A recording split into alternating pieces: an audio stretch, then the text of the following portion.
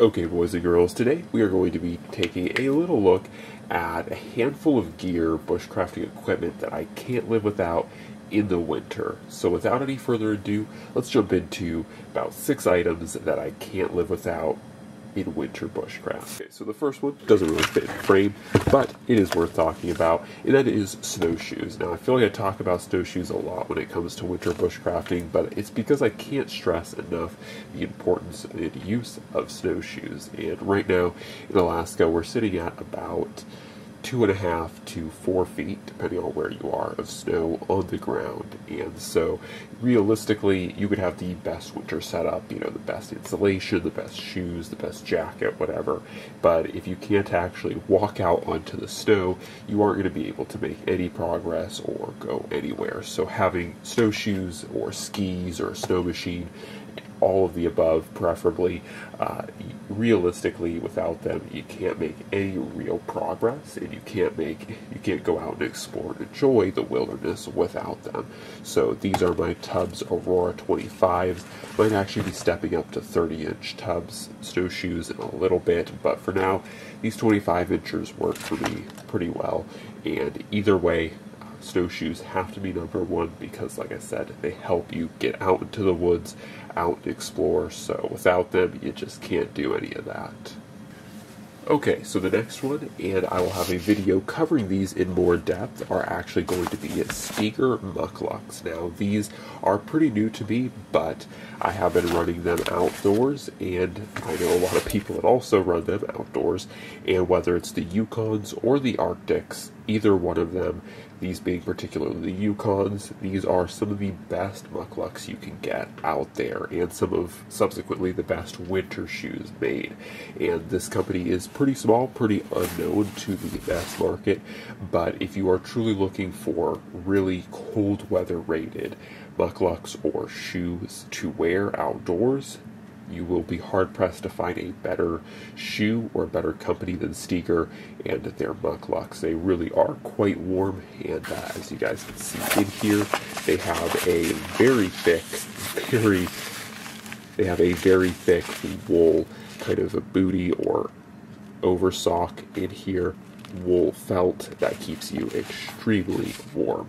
So Steger mucklucks, whether, like I said, it's the Yukons or the Arctics, they're the same basic principle on the inside. They work extremely well, and I cannot recommend these for outdoor bushcrafting enough. So these are number 2. Okay, the next one is a pair of really solid mittens. Now, everyone has their own brand or preference. I prefer these Manzella Mastodon mittens, primarily because they're fairly affordable, and really they are super effective. They have 300 gram fill of, I believe, if I remember correctly, it's Thinsulate on the inside, and whether you're using these things at 0 above or even -30, these work very well. They are very comfy and very cozy on the inside.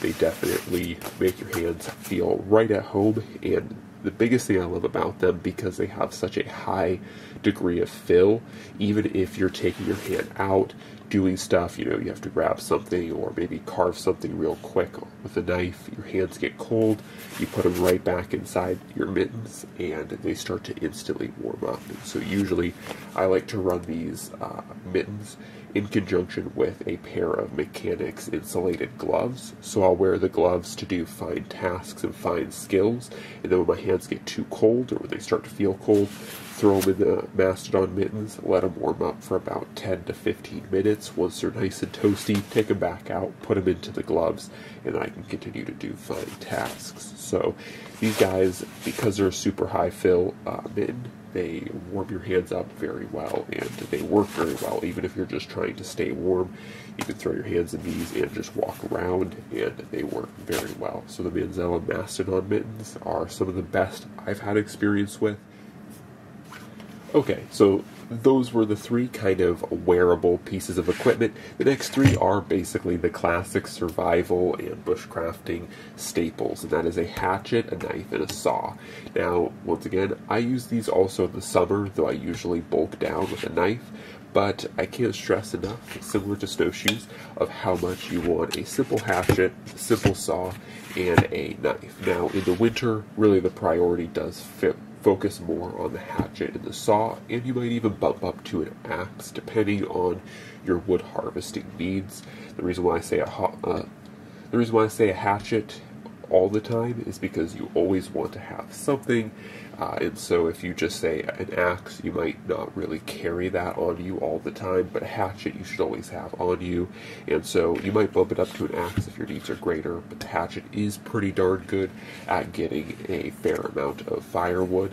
And of course, having a saw, once again, it doesn't have to be the largest, but something like a gom boy or a big boy that you could reasonably and easily carry on your body to harvest wood is going to be a big deal, because obviously in the winter, even with the best insulation and the best snowshoes, you will still get cold. So having the ability to create fire or create warmth, it truly is what it is very vital. So these two absolutely have the most precedence, but of course having something like a larger, reliable fixed blade, something like a Falcon A1, an SE6, a CRK Pacific, even a Cold Steel SRK is going to be important. Now, I did choose the A1 here because in the winter, I think the A1's a little bit one of the better choices because of the fact that it has this rubber or thermo-run handle, and so what that handle really does for you is, one, when you're using things like mittens, it is a little bit better to get grip with because you're not dealing with a slick surface. The surface has grip to lock into the mittens,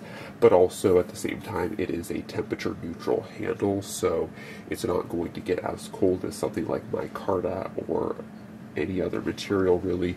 Rubbers and thermo-run naturally are just more temperature neutral, so they're not going to be ice cold if you hold them. Of course, they're not going to stick to your skin, you know, if you hold them with a bare hand or something like that. So overall, it's a pretty good choice for that reason. So anyways, those are some of the tools that you want to keep in mind, of course, for winter bushcrafting or winter survival practice.